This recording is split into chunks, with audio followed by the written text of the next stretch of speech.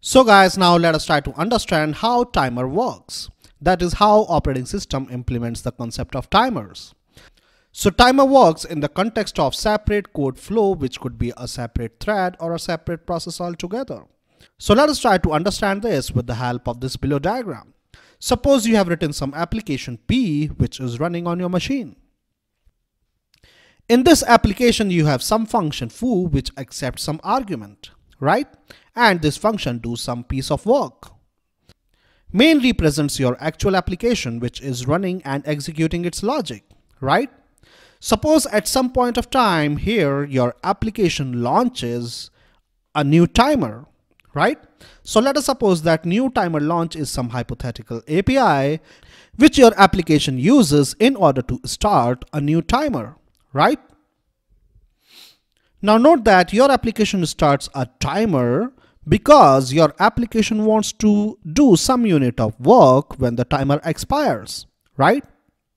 That unit of work which is done as a result of timer expiration is represented by this function foo, right?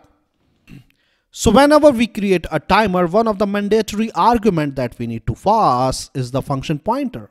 This function pointer represents a function which will be executed when your timer expires, right? And it is obvious that if you are invoking the function, then you need to pass some argument to this function. So for each timer, you have to pass at least two things. The first is the unit of work which the timer will execute when it fires. That unit of work is represented by this function foo, and the second argument is the argument which will be passed as an argument to this function foo, right? So as soon as this API is invoked, your process P would continue to execute the subsequent lines of code, whereas your operating system will fork out a new thread at this line of code, right?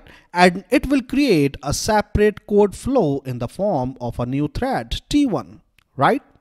So this block represents a new thread T1 altogether, which is created by the parent process P. Now let us suppose that this API created a thread with expiration time equal to 5 seconds.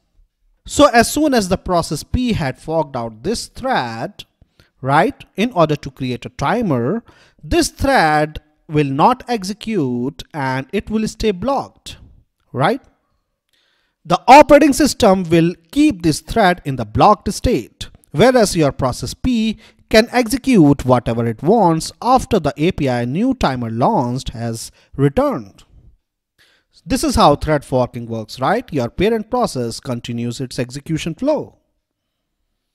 Now, since the expiration time of this timer was set to 5 seconds, it means that after only 5 seconds has elapsed, the operating system will then invoke a function foo with the argument arg which was specified here, right?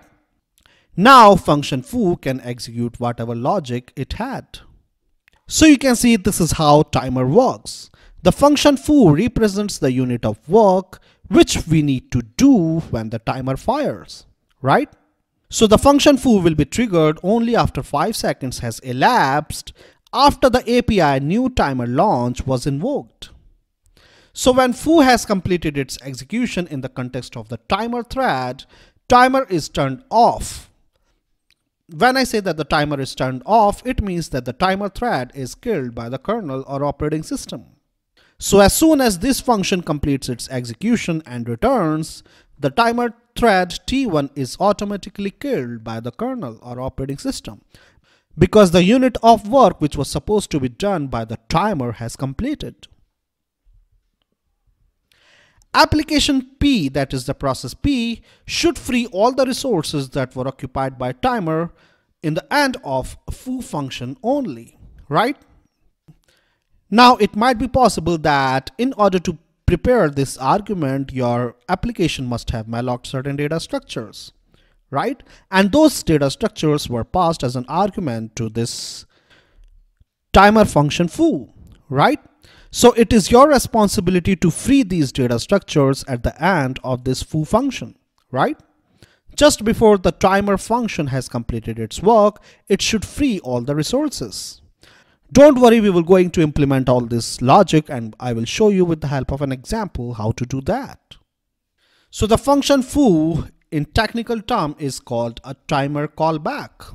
The mechanics that we discussed here regarding how timers are implemented by the operating system applies to all types of timer, that is one-shot timer, periodic timer, or exponential backoff timer.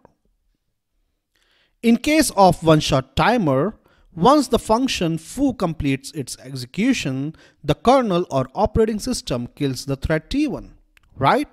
Whereas in case of periodic timer, once the function foo completes its execution, the operating system puts the thread T1 in the blocked state again, right? And after again 5 seconds has elapsed, then again the function foo is called. And this cycle repeats for forever. And in case of exponential backoff timer, once the function foo has completed its execution, the operating system again put the timer thread T1 in the blocked state, right? But instead of now waiting for 5 seconds, we will wait for 10 seconds, right? And only after 10 seconds has elapsed, then only the timer callback is invoked. Again, when the timer callback finishes its execution, the operating system will put the timer T1 in the blocked state again. And this time it will wait for time T is equal to 20 seconds, right? So every time the waiting timer will be doubled of the previous wait time. So you can see that the fundamentals for implementing one-shot, periodic, and exponential backoff timer are now different.